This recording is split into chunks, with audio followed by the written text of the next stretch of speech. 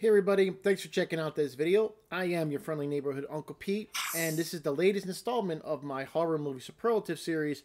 I am collaborating with my good friend Carlin, where we pick out horror movie superlatives for each year. And this week we're discussing 1974.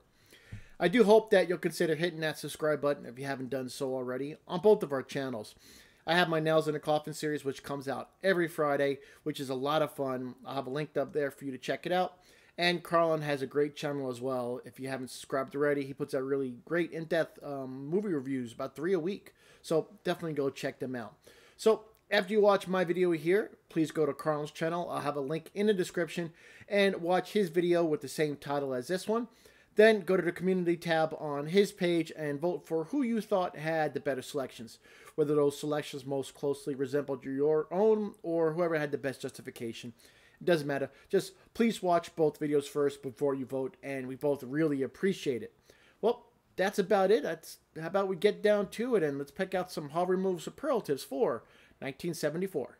My selection for the most amazing horror movie to come out in 1974 goes to Texas Chainsaw Massacre.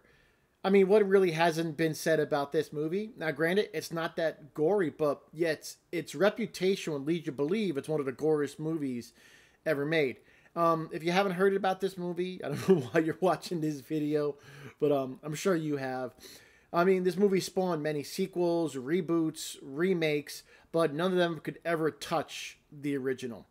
I will say that the Sawyer family, that's the part that's terrifying. Not so much Leatherface. It's Leatherface and the Sawyer family that makes this film so terrifying. It's the family that's memorable. It's about a group of 5 youths on their way through Texas, and they encounter a cannibalistic family of psychos. There's not much else to say about this movie because I'm sure you all know about the Texas Chainsaw Massacre. It's an excellent movie. Marilyn Burns' performance as Sally is outstanding. In the dinner scene, she legit looks terrified. The camera work is excellent with the close-ups on her eyes. I mean, this is Tobe Hooper's, one of his greatest films. It's great filmmaking.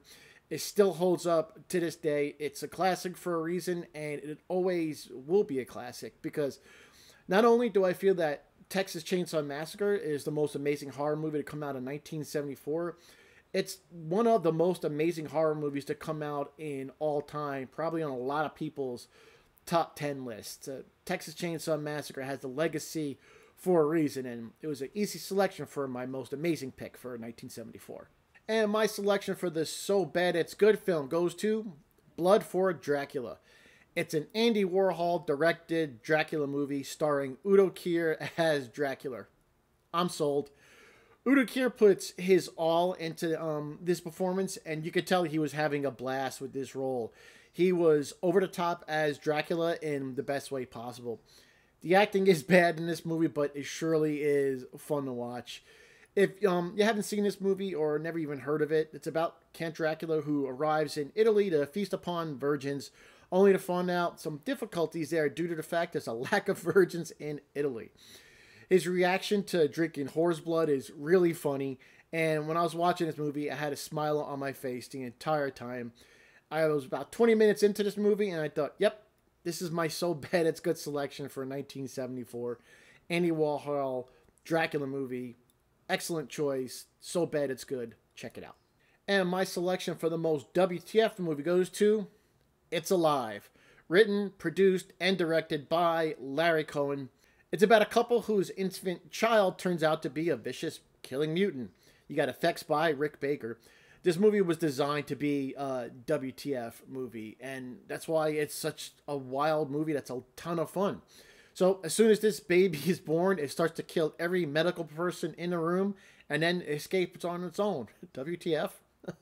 Then you have people hunting the baby with deadly force. And one of the reasons I like this movie and why I think it's WTF is because of that. You got police officers and people hunting a baby with deadly force. Larry Cohen took one of the most innocent, non-threatening things in the world, a baby, and he turned it into a vicious monster. I don't want to give away too much more about this movie in case you haven't watched it yet, and I don't want to spoil anything. Larry Cohen was an excellent writer, producer, and director. He will be missed, and It's Alive is a great film and has a whole lot of WTF. My selection for Best Gore, I'm going to select Let Sleeping Corpses Lie, also known as The Living Dead at Manchester Morgue. If you haven't heard of this movie, it's about a cop that's chasing two hippies suspected of a series of Manson family-like murders. And little does he know, the real culprits are the living dead, who were brought back to life with the hunger for human flesh by an ultrasonic radiation being used for pest control. Pretty wild. But it's a zombie movie, really good gore effects. You do have some good disembowelment scenes. And there's one scene of a woman being attacked that I probably can't mention because of YouTube reasons. But if you've seen it, you probably know what I'm talking about. Totally worth checking out this movie. When I was watching it, I could see how this movie probably inspired other zombie movies, such as Dawn of the Dead and 28 Days Later. And like we said with the rules for this series, Carl and I can only select movies that we've actually watched to pick for these categories. I haven't seen a lot for 1974, but when comparing all the movies I've seen for this year, this is the movie that really stood out to me for having some of the best gore. So check out Let Sleeping Corpses Lie for some of the best gore you'll see in 1974. My selection for the most unique movie goes to a favorite movie of mine, Young Frankenstein. It's a Mel Brooks film. It's starring Gene Wilder as Dr. Frederick Frankenstein. That's Frankenstein. Sorry. He is Victor Frankenstein's grandson. I get a lot of enjoyment out of this movie. I selected it as unique since it was a great blend of comedy and horror. It's not scary, but damn, it is a fun movie. It's an early example of a horror comedy that still holds up to this day. The jokes are still funny. And I think Mel Brooks shooting the movie in black and white was an excellent idea. It really added to the atmosphere of the movie.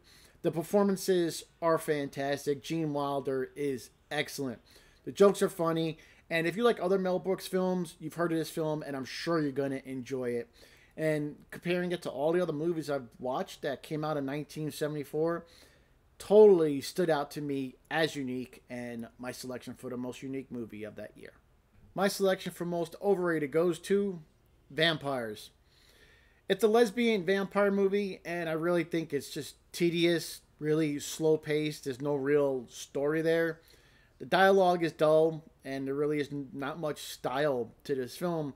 It's pretty much just nudity, lesbian vampires, but that's not enough to actually make it a good movie. I think they put that stuff in there to try and get people to see it, but without that stuff, it's really not that good at all, even with that stuff in it. It's really not that entertaining. It's just kind of like, let's do something to easily get views for this movie.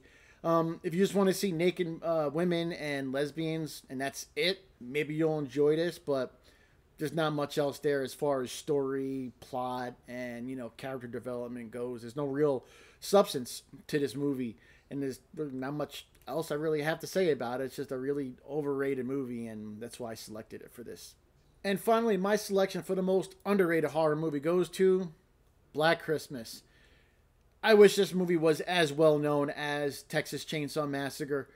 It's one of my favorite movies ever. Billy, terrifying killer. His phone calls to the sorority house are very unsettling and creepy. And you never fully see what Billy looks like or know what his full motivation is. It's only hinted at. But it is pretty obvious that he hates women, but we really don't know why yet. And like I said, this is one of the best slashers ever made. I've watched this movie a few times a year, and especially at Christmas time. And I fall in love with Olivia Hussey every time I watch this movie. It's one of my favorite performances in horror. The way she looks when she's terrified is just fantastic. It's some of the subtle things that she does as well, like when she's on the phone with Billy and she's really freaked out and upset. You see her eyes dart back and forth really fast. And that little touch adds so much to the scene. I know I picked this as most underrated, but I do like it better than Texas Chainsaw Massacre. But I had to select it for underrated since I don't think enough people know about this movie and how excellent it is. It's a great slasher, a great holiday slasher, great film altogether.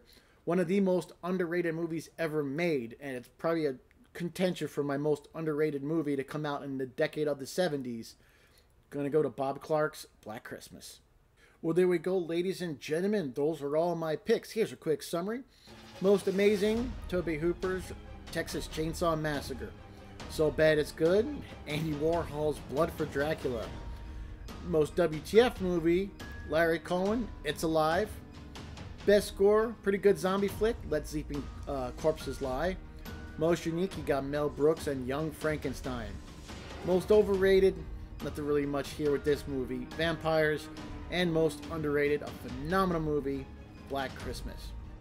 Thanks again for watching this video. Now, please go to Carl's channel, link in the description. Watch his video with the same name, and then go to the community tab on his channel and vote for who you thought had the better picks. Also, let me know in the comments section down below what your picks are. I love reading those. It's some of my favorite part of doing this series.